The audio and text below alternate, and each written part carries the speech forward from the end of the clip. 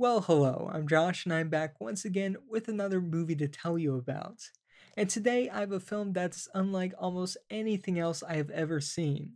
I'm talking about Samuel Fuller's 1963 surreal mystery, Shock Corridor. Shock Corridor follows reporter Johnny Barrett, who, intent on solving a recent murder in a mental hospital, fakes his own insanity so that he can go undercover and catch the killer from the inside. Once there, Barrett begins interviewing each of the patients, grasping only pieces of information before each of the witnesses fall back into their psychosis. And with each step into the madness around him, Barrett edges closer and closer to unmasking the killer. But in doing so, he soon discovers that he is also starting to lose his own grip on reality. So as I said, this film was written and directed by Samuel Fuller. And though nowadays he may not be a household name as far as famous directors go, he's had a huge impact on other filmmakers, and between his writing and directing, has very much cemented himself as one of the most unique voices in cinema. And before he made his films, Fuller traveled the country as a reporter, writing on all the things he would see on his journeys. Everything from union strikes and race riots to Ku Klux Klan meetings. And while on the road, Fuller also wrote pulp novels on the side, though rarely credited, as he did many of them as a ghostwriter. And this eventually brought Fuller to Hollywood as a screenwriter, which he was pretty successful at. But when the US entered World War II, he quit his job and enlisted up with the 1st Infantry Division, better known as the Big Red One, and was even part of one of the first waves at Omaha Beach on D-Day. And these experiences, traveling the world, meeting all sorts of people, and actually engaging in real combat, really shaped how Fuller perceived the world around him. And because of this, when he did get his chance to write and direct his own films, he would often fill them with very diverse casts, uncommon for the period, and talk about very controversial subjects that most other filmmakers were afraid to touch with a 10-foot pole in those days, such as guns, racism, poverty, misogyny, patriotism, and the media. But instead of taking the routes used by other filmmakers such as Stanley Kramer, who was also known for telling these types of politically conscious stories, his more in the form of straight dramas, Fuller's films were known for being hard-hitting and often action-packed. They focused on telling good stories with complex characters that let the audiences come to their own conclusions rather than tell them exactly what to think. And they weren't all war or western or gangster films by any means, but Fuller was a reporter, and so he designed all of his stories to really grab your attention and keep you hooked. And Shock Corridor certainly fits into this tradition. Like many Samuel Fuller movies, it is in no way meant to be subtle. And as the title suggests, the film was a huge shock for people at the time, as Fuller intended it to hold up like a mirror to America, each patient representing a different aspect of American society. Things like racism, nuclear weapons, the Cold War, and more are all represented here as witnesses the reporter interviews in the hospital. Now, you may have noticed this film has a bit of a low-budget, kind of pulpy exploitation element to it, especially if you were to look at any of the film's advertising. And some of that low-budget feel comes from the fact that this was actually one of the first independent films that Fuller made outside of the studio system since his smash hit from over 10 years prior with The Steel Helmet. And though his films never had huge budgets, he had already gotten to the point where he was working with big studios like 20th Century Fox, RKO, Columbia, and Warner Brothers, with major stars ranging all the way from Barbara Stanwyck to Rod Steiger, and frequently shot in CinemaScope. So now working independently again, while on one hand he had much more freedom and final cuts, he was given much less time and money to do it. As a matter of fact, he shot this film in only 12 days, primarily on some very simple sets made for the hospital that were visually enhanced through a few simple tricks.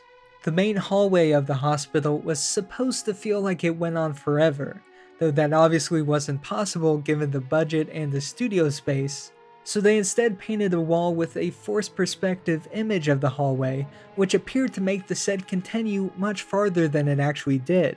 Fuller then had a few little people move around in front of the wall in the background, so that at a glance it appears that the people are farther away than they really are. a trick Billy Wilder had actually used a few years earlier in his seemingly endless office building that he had created for his film The Apartment. And to fix the problem created by the boring blank hospital walls, which under normal conditions look relatively cheap and don't photograph all that well, they used heavy shadows, often created with the help of shaped metal cutouts known as cookies or gobos, to help break up the background and improve the visuals at a very low cost. And these shadows could then be further exaggerated to create a dreamier feel. And I should probably mention the cinematographer on this film was none other than Stanley Cortez, who shot some absolutely beautiful looking films, including The Night of the Hunter, The Magnificent Ambersons, along with Fuller's next film, The Naked Kiss. Cortez created some of the most powerful images in cinema, though he was also known to be a very slow worker, actually getting fired off the set of The Magnificent Ambersons as well as Chinatown due to him slowing down the productions. So knowing this, it's a bit surprising to find out that he was able to do a movie this fast. But I guess given the low budget, he must have known that there was only so much he could do in the little time he had. Regardless, both of the films he made with Fuller have some absolutely breathtaking shots in them, making it clear to the viewer that the person behind the camera knew exactly what they were doing.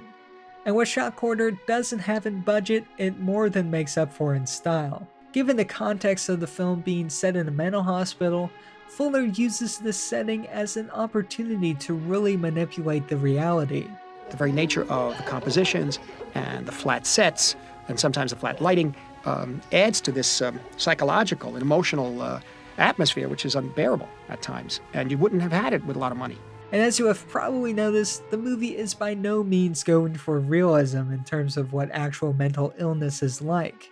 As I said, it's instead a much more stylized look at America. The idea actually first originated as a script Fuller wrote back in the 1940s called Straitjacket, which at that point was written as a much more straightforward look at the awful conditions in mental hospitals, with none other than Fritz Lang actually wanting to direct. But when that fell through, he sat on the script for over a decade, and after being inspired by writers like Samuel Beckett, who shaped their own reality within the theater of the absurd, and seeing the panic around him from the growing tensions of the Cold War, he turned his script into the film Shot Corridor as we see today. And though as unrealistic as many aspects of this film appear to be, its main premise does stem from real events. In his autobiography, Fuller said that back when he worked for a newspaper in the 1920s and 30s, reporters were known for doing all sorts of crazy things for a scoop, including hiding in a funeral home overnight, and the basis for this film, pretending to be crazy so that they could get put in a mental hospital. And this is really an interesting aspect of many of Samuel Fuller's films. They always have this mix of fact and fiction. They can be both big and over the top while also being incredibly subtle with how they get things across. They can be gritty and realistic one moment and then totally ethereal and dreamlike the next. You never know where the story will go except that it will be exciting, and this film is certainly that. So now to move on to the cast, this film stars Peter Breck, who does a great job as the reporter Johnny Barrett. He was mostly known as a character actor playing Doc Holliday in the TV show Maverick, but here he really goes all out, bringing a ton of energy to this role, especially as his character begins to slip further away from reality. Constance Towers is also great as Barrett's girlfriend Kathy. She too was in a lot of shows and films, including a couple of John Ford movies, as well as later starring as the lead in Fuller's next film, The Naked Kiss. And another great actor here is Gene Evans, who plays Bowden, the nuclear scientist. Evans was a longtime collaborator with Samuel Fuller, appearing in several of his films. And if you think he looks familiar, you may also be recognizing him from a film I talked about a few months ago, Ace in the Hole, where he played the deputy sheriff. James Best is another classic character actor you may remember. Here he plays a soldier who defected to the communists in the Korean War, but you may also know him from popular TV shows like The Dukes of Hazzard and The Andy Griffith Show, as well as great movies like Sounder and one of Samuel Fuller's previous films, Verboten. I also need to mention Hari Rhodes, who gives a really chilling and memorable performance as one of the first to be integrated into a previously whites-only college, only to break under the stress and now imagines himself as one of the race's clan members who attacked him. Rhodes was also in a number of classic shows and movies, including Conquest of the Planet of the Apes, Coma, and a small recurring role in The Streets of San Francisco. And last but not least, I also want to mention Larry Tucker, the opera-singing Pagalici, who often brings some much-needed levity to the film considering how dark it gets, while at the same time also bringing along some edge of his own. You may remember Tucker has actually come up on this channel before in my review of the Christmas film noir Blast of Silence. And overall, those are pretty much the only films he acted in.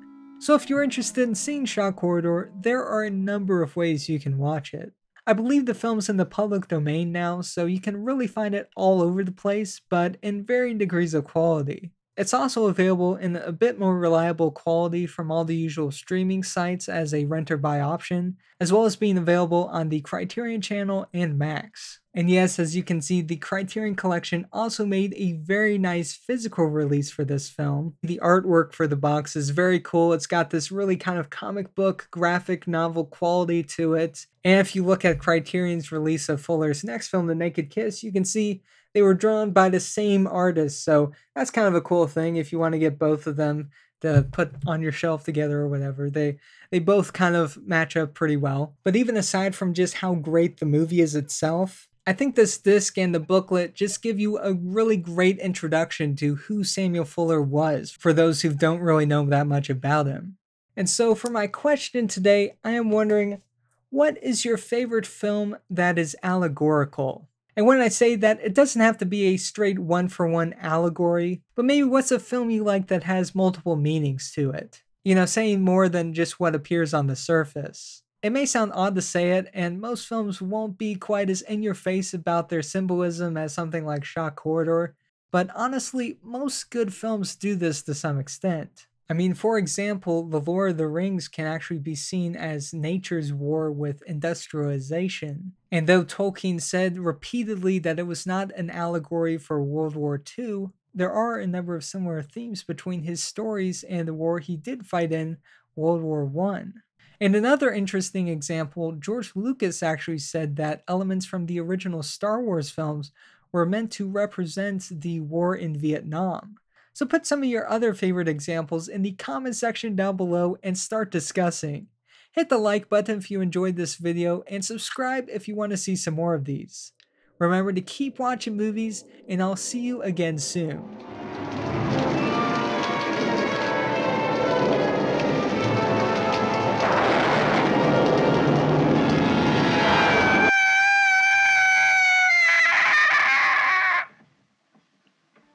Such a sour note, John. You are way off key. So